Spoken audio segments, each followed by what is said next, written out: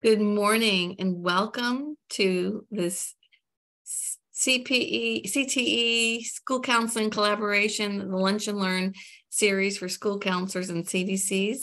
Today we are having an extra special topic on promoting CTE in college and career readiness promise programs. I'm Amy Policastro Schrader, the Career Development Consultant, and I'm going to pass this over to Dr. Keisha Bryant, School Counseling Consultant with DPI. Good morning. We are excited to have everyone here today, and I would like to take time to introduce two of my colleagues and Amy's colleagues, Dr. Crissy Brown, who is a state consultant in the Office of Advanced Learning and Gifted Education and primarily focuses on AIG and honors, and her colleague, Isaac Lake, who is also the state consultant in the Office of Advanced Learning and Gifted Education and works with cooperative innovative high schools as well as CCP.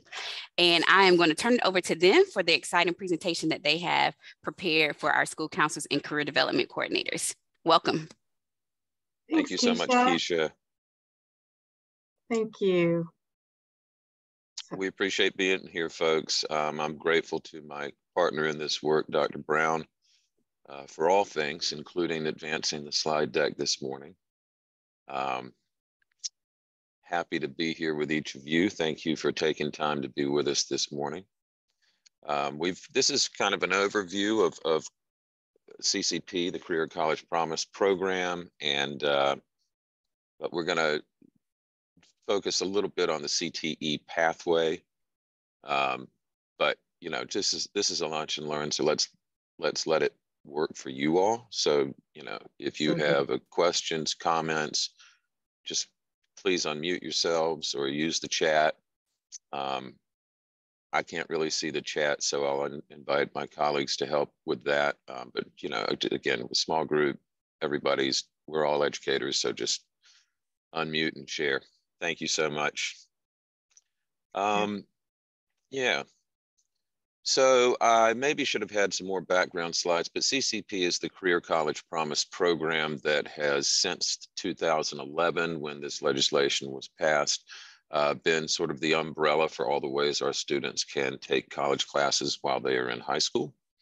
So that is called dual enrollment. And we have some resources at the end of this slide deck that we want to make sure we get to that we hope will be helpful for you, including just the main CCP page on our website, the Advanced Learning website on the DPI website. And that will bring you to other resources, including advising resources that are great, that are directed at students and families, but also advising resources with the same information, but targeted to you, to counselors. And I want to say that the very first step we always say to parents and everybody else, the first step in dual enrollment should be the student meets with his or her high school counselor. That should be step one. And during that meeting, for intentional advising, we hope that students will share their future aspirations and choose a pathway. So CCP by legislation offers 3 structured pathways for students to begin or complete an associate degree or CTE stackable credentials. So we do want students to choose a pathway. Let me say we discourage what we call random acts of dual enrollment, which is, I don't like the Spanish teacher at my high school, so I'm going to go to the community college, and you know, that way I'll get the same GPA point as AP, but it's a one-off. That's not the intent. The intent is for students to choose a pathway and stay on that pathway and to complete it if they can. So these are the 3 pathways. You see college transfer pathway. This would lead to an associate degree.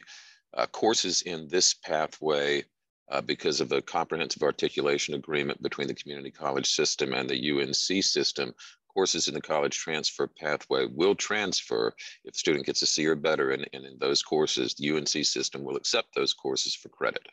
I should add that it depends which university, whether or not, and what your major is, whether or not they will give you credit in your major, okay?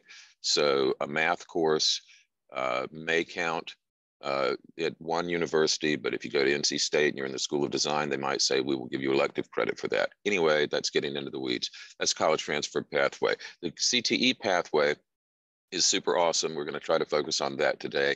And as you know, there are stackable credentials between and the articulation agreement from high school to college for CTE. So students who take high school CTE courses, many of those courses can also be to dual enrollment in the other way. That is, the community college will give students CTE credit for those courses. And so they do stack. And of course, the CTE pathway is geared towards students who are interested in careers right out of high school. And there are incredible opportunities in North Carolina in this pathway. And then the third pathway are our cooperative innovative high schools. Most of them are called early colleges. All early colleges in North Carolina, at least all the ones that are actually cooperative innovative high schools, they're all cooperative innovative high schools. Somebody out there might call themselves an early college, but you're not a cooperative innovative high school unless you come through our process, a large application process that ultimately gets approved by the General Assembly. But these are our early colleges, our middle colleges, schools like the Wayne School of Engineering, the Martin Nesbitt Discovery Academy. So they have many names, but for the most part, these are schools that offer grades 9 through 12 with an optional 13th year. Our middle colleges, which predate our early colleges, are actually for juniors and seniors, but also have that optional 13th year. But our early colleges, by legislation, target for admission three target populations: students who would be at risk of not graduating high school, students who would be first-generation college goers, and students who would benefit from accelerated instruction. Almost all of our school districts have a cooperative innovative high school, and several have more than one. And I should say that most of the ones that have opened in recent years have a CTE focus.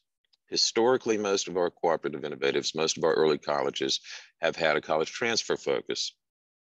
But when a second one opens up in a district, it's often intentionally to offer the career pathway for students. And again, amazing opportunities there. I should clarify that CIHS students can choose the college transfer pathway or the CTE pathway.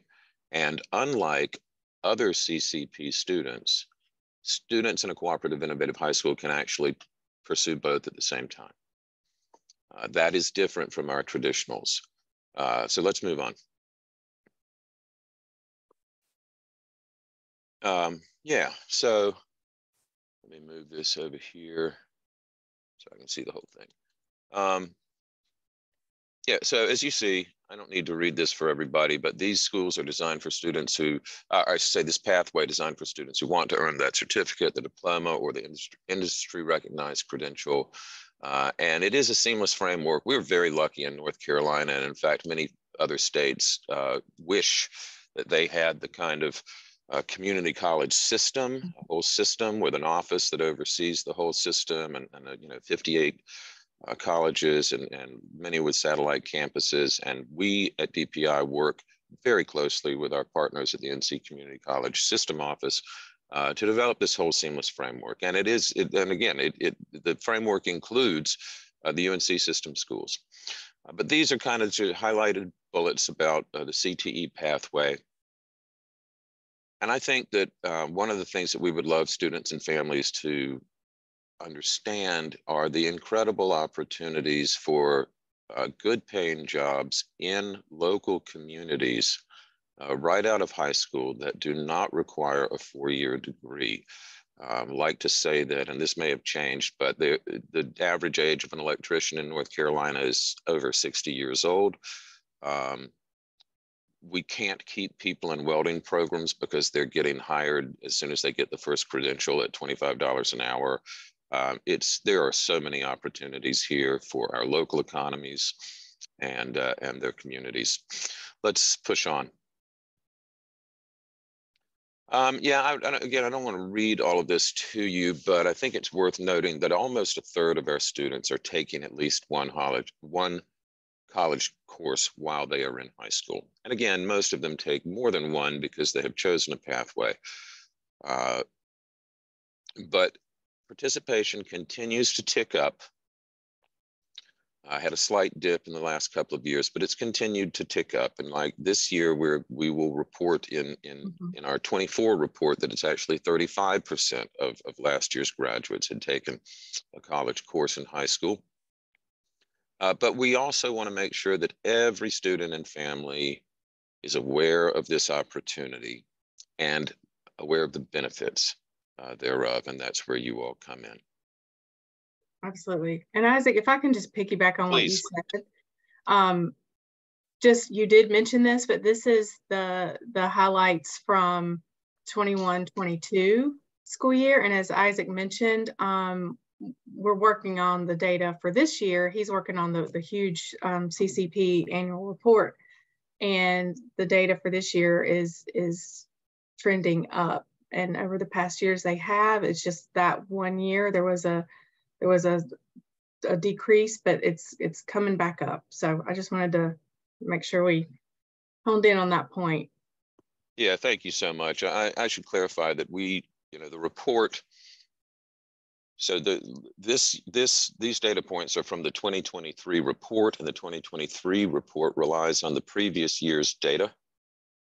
And so likewise, this year's report, the 24 report, will include data from the 22-23 school year. Yep.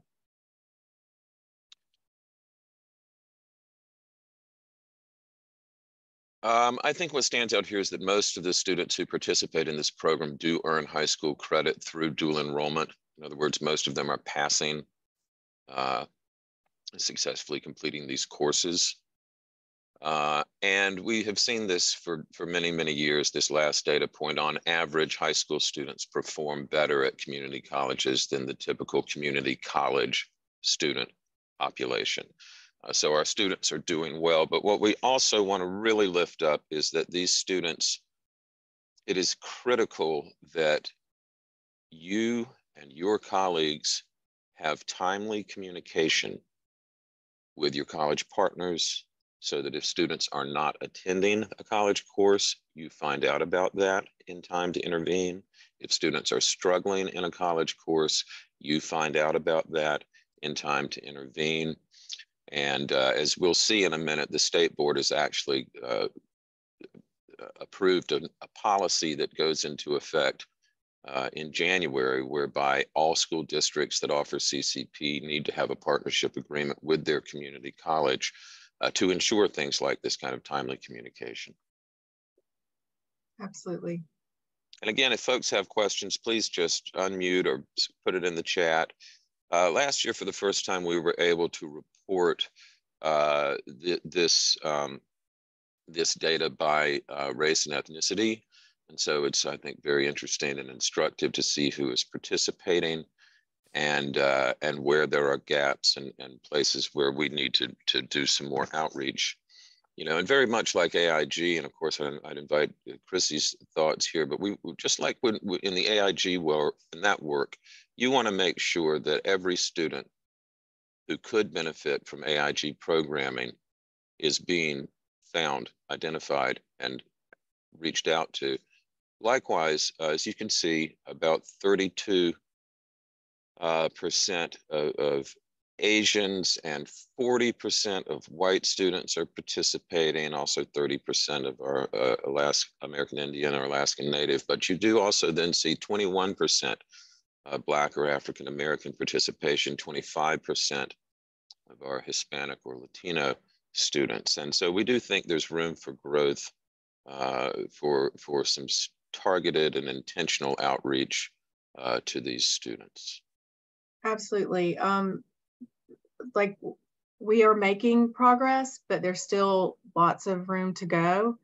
And we have to open opportunities and access for these courses for our students. We can't gatekeep. We have to just make these courses available to all our students and provide them the supports to be successful. So we're doing, we're fighting the good fight, but there's still room to grow. Thank you, Crissy.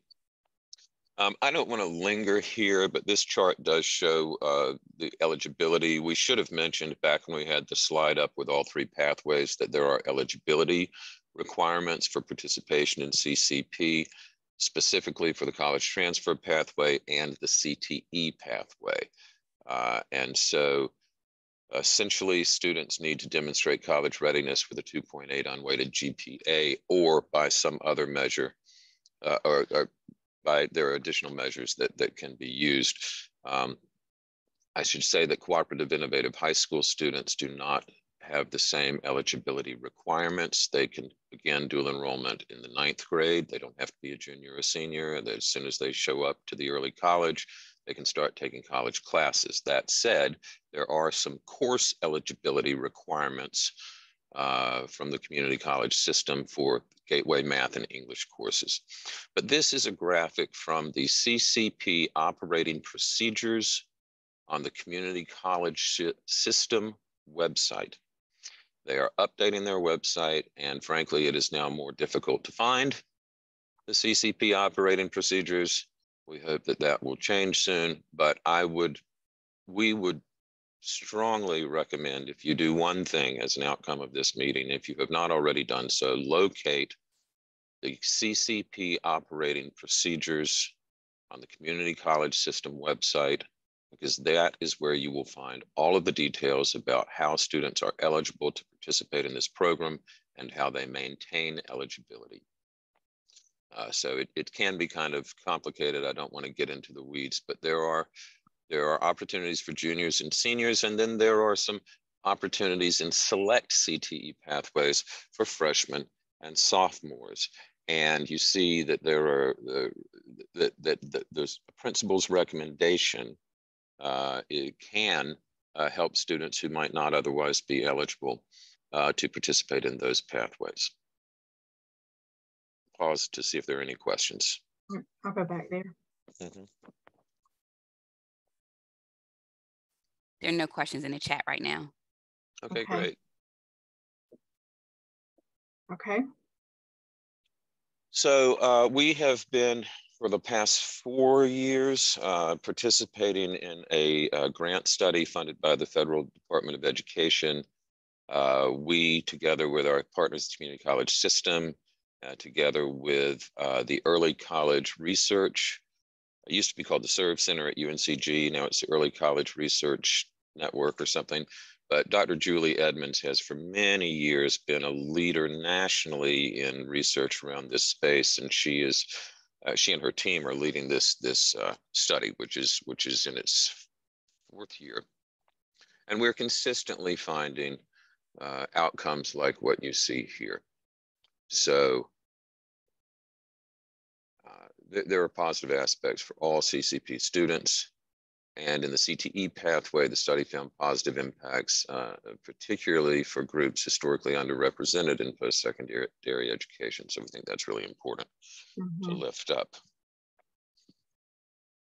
And so you see, yeah, thank you. And so, I mean, it's rather remarkable. 6 times more college credit earned while in high school, but also more likely to enroll and more likely to graduate from high school, more likely to enroll in college. So really a head start.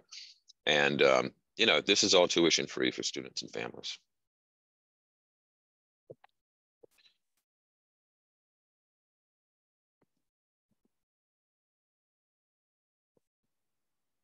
And so we just wanted to lift up that while all students are benefiting from dual enrollment through CCP, students from underrepresented or disadvantaged households have benefited even more.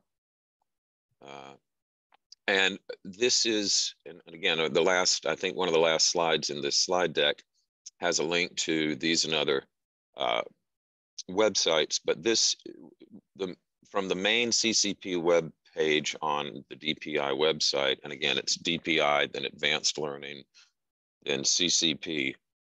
You can find a link from our CCP main page to this CCP research and data. And there you will find that's the source of these data points and information, but they also have some great infographics, which you can actually print up and hand out. That just it's a 1-pager, 2-page document that really makes clear to students and families what the opportunities are and what the benefits are.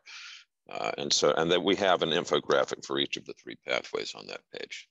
And I'll also say that, I mean, if we have time at the end, we'll click around our website a little to show you, but we also have those, some of those things that Isaac mentioned for families, for students and families, we have those translated into Spanish as well, so. Yes, indeed. Thank you so much for mentioning that. Any questions, comments for the good of the cause? So far. There are none in the chat as of now. Don't be shy, folks. We can practice our wait time. There are CDCs and school counselors in the room who are not shy. It must be, okay. You're providing great information, but thank you. Okay, awesome. Well, then we will keep going forward. Yeah. Yep.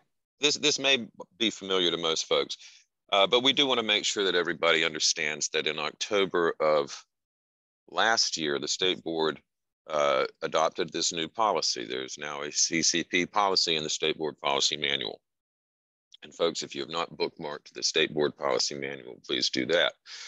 But what this state policy says is that by December of 23, so now, every school district and college partner need to have a CCP partnership agreement. This is essentially a memoranda of understanding. We want to stress that these are local agreements between partners, but the little context here, particularly during COVID, but in general in CCP, it's a great opportunity. But again, the real challenge is making sure that the grown-ups are talking to each other so that when students on a college campus are struggling, somebody at the high school knows in time to help that student before they withdraw or fail. Because, and this is something that we should address in intentional advising, are the consequences of failing a college course. CCP students have 2 transcripts. Once you start dual enrollment, you have a college transcript in addition to your high school transcript, and that college transcript will stay with you. So failures on that transcript can impact admissions or financial aid and scholarships, etc. So students need to know what the consequences are. Anyway, let's advance. These slides just are taken straight from the policy itself. And so these are the 7 components that the state board requires to be addressed in these partnership agreements. State board policy does not stipulate how partners address these components, simply that they do address the components. And really what you see in these bullets are a list of the key things that need to be in place to make CCP successful. There's certainly more that you can do, and some of the partnership agreements that have been shared with me get into other things like withdrawal policy and other, all kinds of things. But these things need to be in the agreement. And these really do just ensure students' success. These are just, I think, really best practice for supporting students. And we really did, particularly during the pandemic, we really saw students. There were some students who were really falling through the cracks because everything went to asynchronous online instruction, and and so again, it became glaringly obvious that we needed that some partners were doing great and other partners didn't have each other on speed dial or whatever, and so now hopefully they do. Any questions or thoughts about the partnership agreement or anything else so far? Isaac, one question did come in a little bit after you started on this new slide. Question asking, will you please post the link to the CCP operating procedures? Okay, thank you for that question. I will share that I actually searched for it this morning. And if I start typing NC in a web browser, it assumes I want to go to the NC Community College System CCP webpage. And it takes me there. And it's a new page now. And the old page had a link on it straight to the operating procedures that you could see. The new one does not. I apologize. But what I would encourage folks to do, and our email address is on the last slide, but there's a really important partner in this work who could not be with us today, but his name is Aaron Mabe, and Aaron is the CCP coordinator for the Community College System Office. And he can find the operating procedures. He knows that we've been somewhat challenged in the recent weeks to find that web page, and so I'm sorry that I can't just link you right to it. There's a link again. The link that I mentioned is on the last slide of this slide deck, and it will take you to the main CCP page at the Community College System that then links by pathway. And I actually believe that that website is still under development. So apologies for the frustration there. We will share the slide deck with you all also to have access to the links that we have and to our website. And we can add Aaron's email address for you as well if you need to reach out to Aaron. Yeah, and if anybody if that's a challenge, just please reach out to either of us and we'll swiftly connect you with Aaron. Absolutely. Any other questions? Okay, I'll keep going. So, right, so we've been stressing for many years that the goal here is completion. Oh, thank you very much. Looks like Aaron's email is now in the chat. Yeah, ask Aaron. Thank you. But so for many, many reasons, again, we don't want random acts of dual enrollment happen. We understand that. But the goal is for students to complete an associate degree or to complete a career credential or credentials so that they have something in addition to the high school diploma to take with them when they leave us. And so this really requires intentional advising on the front end. And so we are very grateful to each of you. And again, one of the resources linked in this slide deck is to a web page on our website where you can find advising resources, which we would encourage you to print out and just give students, right? Just the good old hard copies. But also you could post them on your website. Lots of folks do that so that students and families can find them there. Anyway, these are sort of perennial challenges, students cherry picking courses, students frankly gaming their GPA. I suspect everyone knows that a course on the college transfer pathway gets the same GPA weight as an AP course.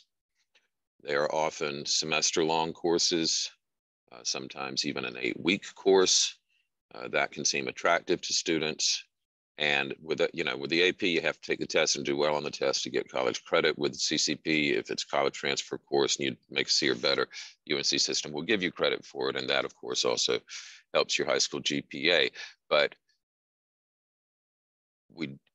so knowing that students will do this, how can we be proactive to ensure that they have all the information and support they need to engage this program as it is intended, which is to choose a pathway and stay on it to completion. Yeah, and I think it's just really important to remind students. I know we have it everywhere in our information, but that while this is a great opportunity, this does stay on their college transcript. So that has come up several times, and that's just something we really need to reiterate to parents and students, I think. Yes, absolutely. And some students may think that, oh, well, this is just for exploration. Maybe I'll like this, let me go take a course, or maybe I'll like that, let me go try it. And exposure is great. But some of our students, it's just all over the map. They've got a bit of this and a bit of that, and it doesn't lead them to anything. They don't end up completing a degree or a credential. So these are just some of the things that we want to lift up. And we should also say our partners at each community college, the colleges themselves now have to report completion data, and it's one of the things by which they are evaluated. So they want everybody to complete.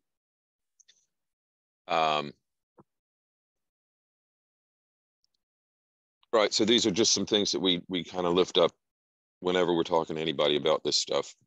But we do think that every 8th grader deserves to at least become aware of the opportunities for dual enrollment.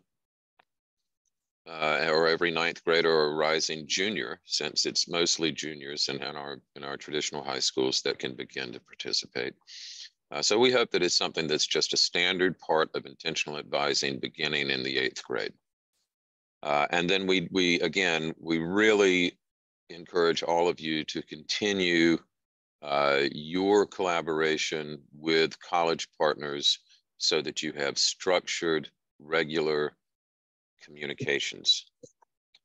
There are often CCP leadership teams with representatives from the district or from the high school and from the college that meet regularly. These are things that we strongly encourage. And then one of the main reasons to encourage that is so that we can have timely interventions so that students will be successful. Other questions that come up all the time, go back quickly to so we often get a question, is there a community college course that can satisfy the high school graduation for economics and personal finance? And the answer is no. The community college system has not identified a course that aligns substantively with that curriculum. Students need to take the high school course. World languages. Our world languages have never been included on the dual enrollment allowances chart, which is one of the links that we'll share with you. The dual enrollment chart shows those community college courses that students can use to complete high school graduation requirements. It's a short list. There are many courses that students can take, but these are the ones that map directly to high school graduation requirements. Anyway, world languages has never been on it. So occasionally we'll get the question, our student wants to go take Spanish at community college, can they do that? That is a local decision. So yes, students can do that if you as a school or you as a school district decide that that is an option for students. And I should say that in our early colleges, this is standard practice because they usually don't have a world languages teacher. Most of them are on the college campus, and our cooperative innovative high schools do a good job of optimizing dual enrollment. So students are doing a lot of dual enrollment in our early colleges, et cetera. Can a student go to a private college and take a college course and get high school credit for it? Yes. But that, again, is a local decision. So if you decide to let students do that, know that you are starting a precedent. And same with UNC system. They want to go to, NC State and take a course, or UNC Pembroke take a course. Can they get high school credit for that? Yes. Will the state reimburse the tuition for that course? No. Will the state reimburse tuition for a course at a private college? No. Now, the exception there are the few of our early colleges that partner with UNC system schools or with private universities. So there's an early college at Guilford. Those students take college courses at Guilford, and those college courses are reimbursed because that's their college partner. Same thing with NC State, et cetera. But other than that, students who are not in an early college or cooperative innovative high school, again, it's a local decision if you want to give high school credit for these courses, these college courses, but students and families need to know that tuition will not be reimbursed.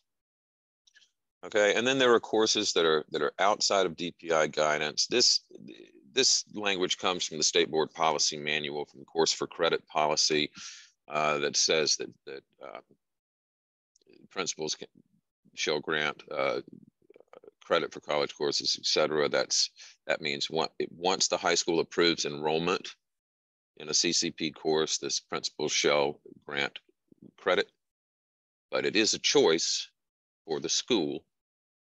But the courses that are on our dual enrollment allowances chart are the courses that are, quote, addressed by DPI guidance. So courses outside of that, the other courses, principals may award credit if an analysis of the college course curriculum shows substantial alignment with the high school course for which you would grant credit. And it is incumbent upon our schools and leaders to do the due diligence around that analysis. So that comes up a lot. Let's see what else. I think we're getting towards the end of what we have. Yeah. We are. All right. So that second link is going to take you to that new web page that I've described, which is the main page for CCP on the community college website. Basically, both of those links are the same, which they didn't used to be. But our main page is a good place to start. From our main page, you will find links to those advising resources. You'll find links to the research and data. And yeah, I think if you just scroll down right here, the links to the advising, okay. Well, while we're here then, right. Okay, good. So click on CTE pathway, if you would, Crissy.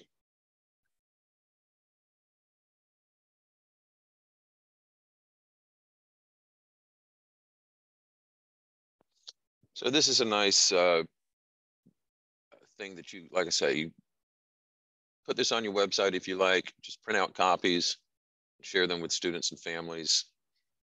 This goes to some of the data points that we had bulleted. It also tells you about the study itself. And if you pause right there, you will see a very good graphic about who is participating, broken out in lots of different ways, including by gender and including by socioeconomics. Thank you, that's good. And so we will see that there's still more of our female than male students are participating. And we've already discussed the differences in participation by subgroups.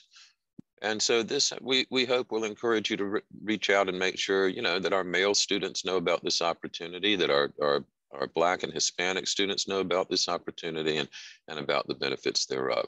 And we don't need to look at each one, but one, you know, that web page from whence we came also has graphics for the other pathways. So there's a similar infographic for the college transfer pathway and for our cooperative innovative high schools.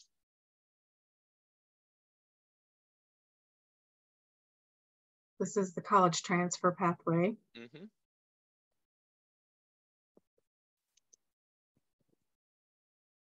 So you see students in this pathway are 9 percentage points, by 9 percentage points, more likely to enroll in college.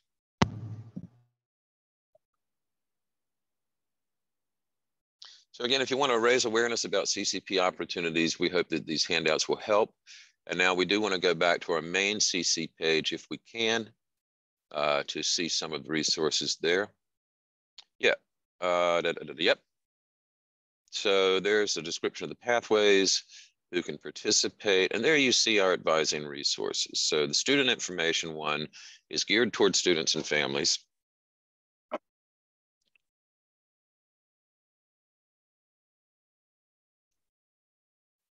And this is, again, just a great thing. You can have it on your website. You can print it off and give it to students and families. Yep. Yeah. Common questions that families and students ask. Like, what if I fail this college class? Mm-hmm. And folks, of course, one of the things that we need to make sure our students understand is that the pace and feel, if you will, of college courses are different. You know, you're not going to see that professor every day, and they might not be as accessible, and you might only have 2 or 3 large assessments on which your grade is based. So we need to make sure that our students understand these things up front, and also that they can get support both from you all at the high school and also from the student support services at the college. All student support services at the college are open and free to our students as well. At the very top of this document, we have a sentence that basically says the way to get started is by meeting with your high school counselor. Yeah, consider your goals for dual enrollment and consult with your high school counselor and select a pathway. So we think that's important. And then you can see there the participation, et cetera. And we will note that this is also available in Spanish. Yeah, I'm going to go and click on that just to show you, because please use that and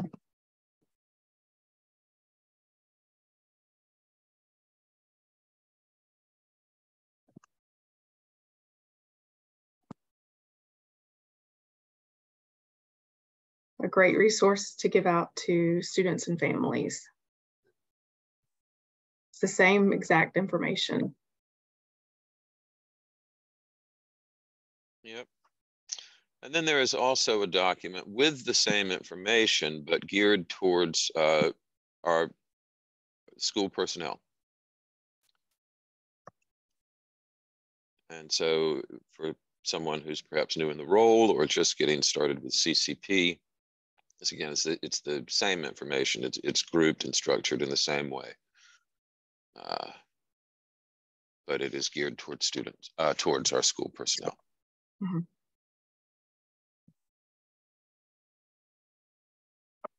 And then maybe just as we leave folks, we might want to just look at a couple of the other links on our main CCP webpage, including the dual enrollment, the dual credit allowances chart,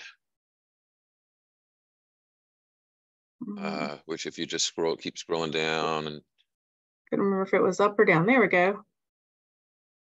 Yeah, there we go. That is the dual credit allowances chart. I should say it has not changed in the past couple of years. So the footnote indicates it, it hasn't changed since 21-22. Right. This chart, it begins at the top of the chart. It has the college courses in the middle and over to the right, the high school equivalent. And at the bottom of the chart, we flip it. So you have the high school graduation requirements and then those college courses that can satisfy them. Other questions we get a lot, let's say a student takes AP English 3, we get this one all the time. A student takes AP English 3 at the high school and then does well on the AP test. And then a community college says, well, we'll give you credit for English 111. And then the question that comes to us is, well, the college has given this student credit for English 111 based on their experience in high school English 3. Can this student therefore just not take English 111 and go ahead and get English 4 without 111? No, they can't. Students do not get more than 1 high school credit for their experience in a high school course. So to complete English 4 through dual enrollment, the student will need to take and pass English 111 and English 112, and then a Brit Lit course, either 241 or 242. Okay, anyway, these are the courses that are addressed by DPI guidance. And this can also be useful to share with students and families and, just look at it together with the students and plan a pathway and a course of study. Okay. What else should I click, Isaac? I don't know. Let's go back to the slide deck and just look at that last page of links, and then we'll make sure people see our email address. I'm going to stop sharing for a second so I can get back to the slide deck easily. Because, let's see. Just again, any questions, thoughts, ideas? I mean, basically that I will put up the slide deck to show you our email, and but you may see. I'll also share while Crissy is doing that we do webinars every other month for our CCP coordinators, and we send out a newsletter each month which has the information about how to join those webinars. We call them meetups, CCP meetups. And so if you would like to receive that we call it the CCP monthly update. If you are not receiving those updates and would like to, if you reach out to me, I'm happy to add you to the subscription list. And that's where you find information about all the stuff we've talked about, any new resources that come online. There's going to be an awesome conference in February called DE24, Dual Enrollment 24. It's actually, we're doing it together with the community college system and all of the partners on that grant. It's funded through that grant. So this is the last time we'll do it, but this is a national conference. It's February 28th, 29th. And we have about, I think there's plus 500 people registered right now. A little over half are from North Carolina, but it's a great opportunity to find out about dual enrollment across the country. And just know that we continue to be leaders in that space. Isaac and Crissy, thank you so much for doing this today. Dr. Bryant had to step out. She's doing the multitasking off-site in the field, supporting school counselors. I've learned something new today, more than one thing new, several things. And the last thing being your monthly meetups and newsletter. I will be sending you an email to join that. So I'm up to date on what we can do in CTE to support CCP. And I did hopefully I put your email correctly in the chat there. I heard you say email you directly to get on that newsletter emailing list. Appreciate both of you sharing your emails for contact.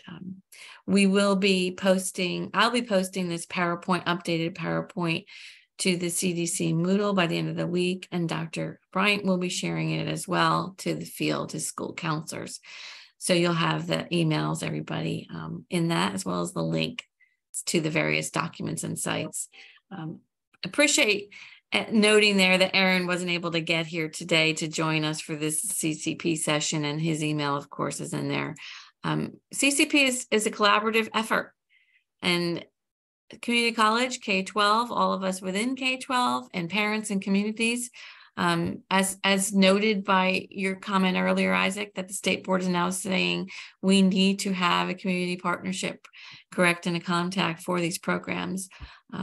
More than a third of our students, as you said, are doing this, and it's making a difference. It's making an incredible difference, and that's what we're all about. Are there any closing comments that either of you want to make before we wrap it up for everybody? We just appreciate being with you today. Thank you so much for the invitation. And we appreciate our constant collaboration with your team, and appreciate everybody who was with us today. And thanks for the shout outs we're getting in the chats.